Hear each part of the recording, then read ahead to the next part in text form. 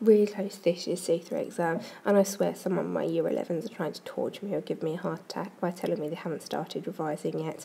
So here are 5 things that you really should focus your revision on if you haven't started revising yet. So ion test, the colours of flame test, how to test positive ions and the colours, same for negative ions, carbonate, sulfites and halides. This comes up every single year, you need to know this really well.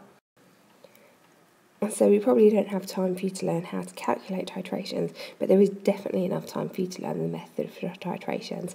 It's a short method. You've got to know spellings of PhET and PhET, and if it comes up, it's absolutely fantastic gift of a question. Okay, water. These are going to come up in some context, most likely some of the advantages and disadvantages from adding things to it, and maybe how it's filtered. That's a nice easy one to start revising with if you're starting this late.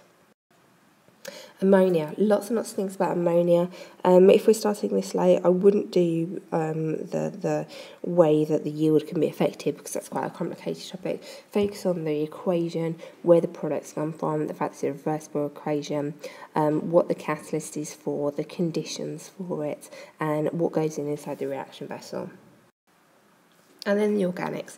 If these comes up, these are really great ones, because all we have to do is be able to recognise the picture. So recognise the functional groups. This is an alcohol here, and then all you need to remember if they come up is to match the picture to the correct functional groups.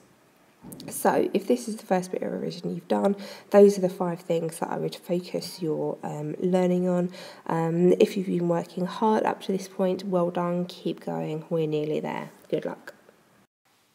Thanks for watching. I really hope this is helpful. Subscribe so you don't miss any of my new videos. Share to help your friends get better grades.